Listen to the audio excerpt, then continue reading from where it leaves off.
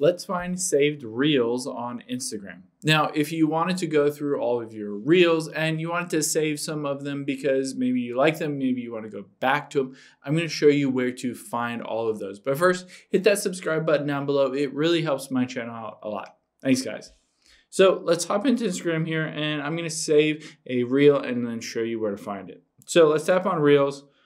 I'm going to tap the three dots at the bottom right and then hit Save. Now you can see it's been saved to a collection. To find that, I can hit the profile at the bottom right, and then the three lines at the top right. And then we just have to hit Saved here. And you can see it is audio or all posts, so I can tap on all posts here, which also includes the reels, and you can see reels right here.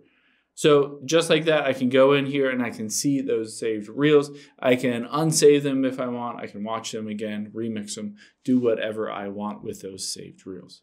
Hope this helps. If you have any questions, leave them in the comments down below, and I'll catch you on the next one.